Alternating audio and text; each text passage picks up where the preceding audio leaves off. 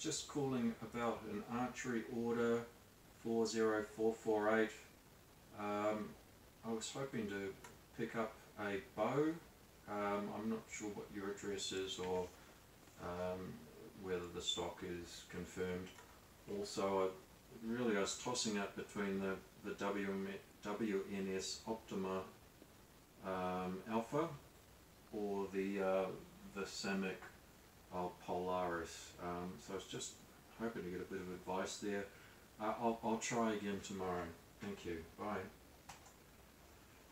Right, so just tried again to call K-Archery. It's strange times at the moment with COVID-19 and things. I know a lot of places don't have stock, and I'm working from home as well, and others are. So yeah, I'm still not sure whether to get a sort of beginner wooden takedown bow.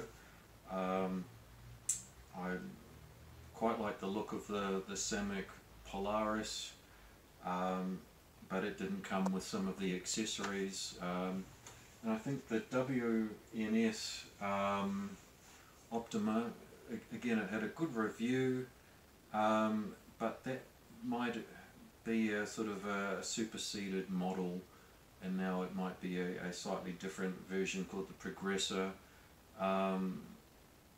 So look, and the third option I was looking at was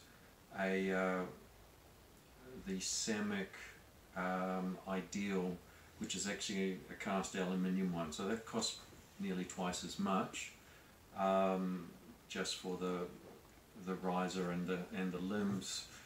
So I was worried there if I spent the money on that one.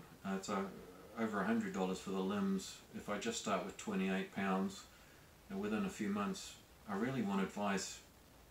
Am I going to want something a little bit heavier in terms of limbs, and to spend another $150 or more? It's almost the same cost as buying the starter bow, which I can knock around, and I might be able to sort of let my wife or friends use if I get that. So yeah, still struggling to get my very first bow. I don't know if I mentioned last time, I did make an order to Hoddywell Archers in Perth for a set with a cartel, the most basic cartel bow there is, I think the triple 1000. That was a set with arrows and things like that. That would have been great, I think, just to start knocking around.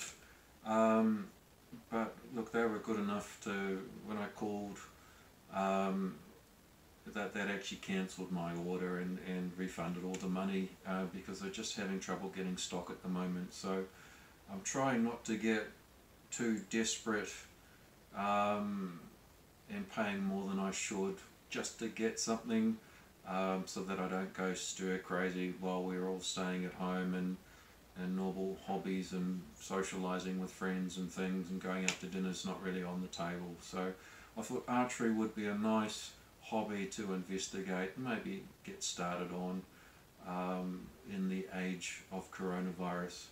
So thanks. I'll update everyone later.